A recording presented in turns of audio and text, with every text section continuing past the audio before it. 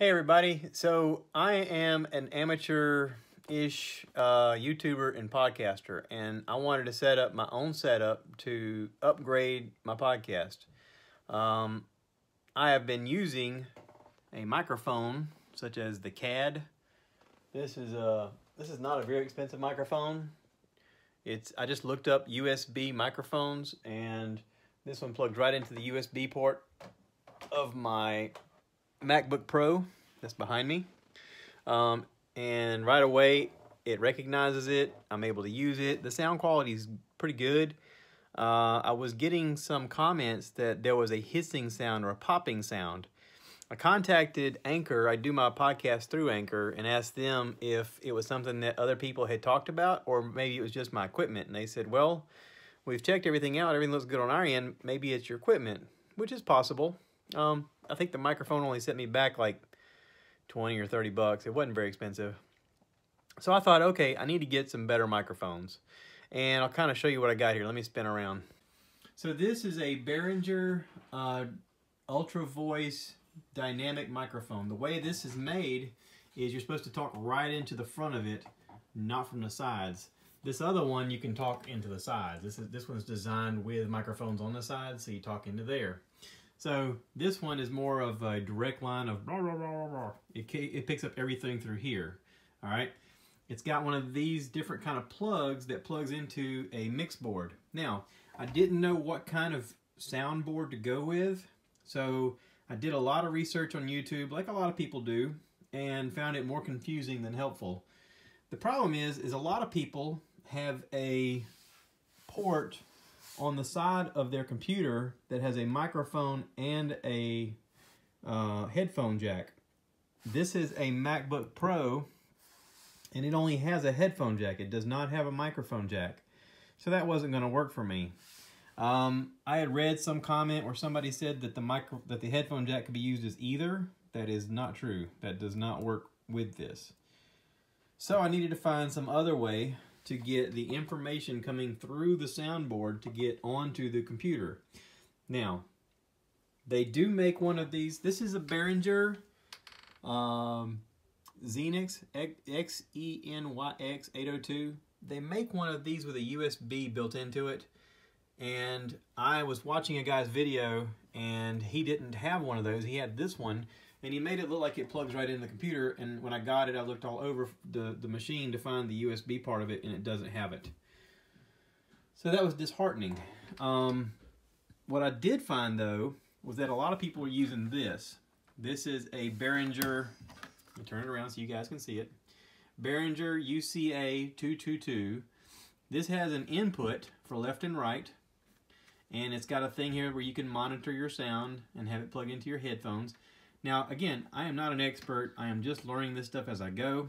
I plugged in the left and right, and then plugged them onto the mix board under 2-track. This is the one for output, because I figured that what's coming out of me needs to go into here through this wire into this machine, and then this machine has this black wire that plugs into a USB port into my laptop. All right. Now, okay, so I have my microphone plugged in, and it's plugged into channel number 1, and this has a power cable that comes out of the back of here that I got plugged into a power strip. This gives this soundboard power. Now, playing around with the microphones here, whenever I go to use this microphone, I turn this bottom knob up to the middle part, and I can hear myself through headphones, which I have in a headphone jack up here. Okay, this headphone jack is just one wire. It comes in and goes to these headphones. I bought this in a package deal when I bought this UCA 222. It came with headphones and some wires, and the headphones actually are pretty decent, even though they feel like they're pretty cheap. They're real light. The sound quality is not bad for being, you know, kind of freebie headphones. So anyway, that's plugged into the headphone jack. I've played around with some of this to kind of figure out what works and what doesn't work. And my main goal for doing this was I wanted to be able to have a podcast with 2 people. I got a microphone here, and I got another one for here. I got those underneath the drawer here. That way, if I have a guest, I can have them sit over here, and they can be on with me But then I've got a section of cables connected where I can have a phone interview. Okay, I have an iPhone 10, so of course I have to have the dongle that fits a connector that splits. Okay, this is just a splitter that goes into two separate lines. One of these lines, let me get it here. One of these lines has a microphone on it, and one of these lines has a headphone on it. Okay, that's obviously so that the person on the phone can hear you and can talk. Okay, that makes sense, right? So if you follow these lines, the talk one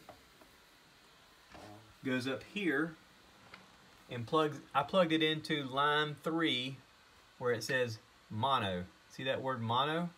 I plugged it into left mono. That way when they talk, it comes through the line. Think about this now. This is how I thought about it when I did it. Through the line to the one that says microphone. Okay? The one that says headphone, I got coming through the wire. And this is a set of wires. It's 2 of them. Okay? As they go down and they come up here, I tried them out in different areas. First of all, I tried them out in the stereo auxiliary return because it sounded to me like they could hear me through stereo auxiliary, right? Not the case. When I plugged them both in, I could hear the person on the phone, but they couldn't hear me. Okay? So what I did was I plugged the left one into the black wire, which is mono again, right? And then the red one I plugged into my main out for right.